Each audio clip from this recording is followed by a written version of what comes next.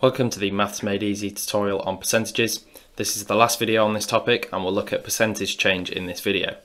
So for example, calculate the percentage change when a car goes down in value from £8,500 to £7,000.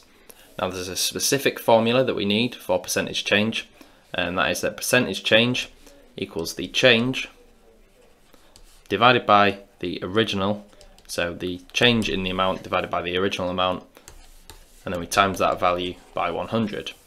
So in this case, our original amount is 8,500. The change will be 8,500 minus 7,000. So our calculation becomes 8,500 minus 7,000 divided by the original, which is 8,500, and then we times that value by 100. So let's just whack all that into the calculator.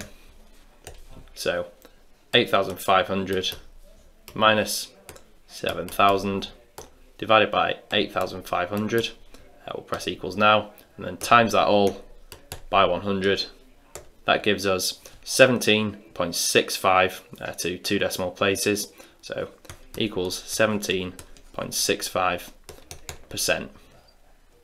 So being able to work with percentages is an essential skill, so it's important that you get a lot of practice. You can do so with our online exam. It's available through our revision platform. And if you take the test, you'll find loads of different questions and you get instant feedback on all of them. So this is really good if you want to keep track of the areas that you're weakest at and what you need to improve and so on.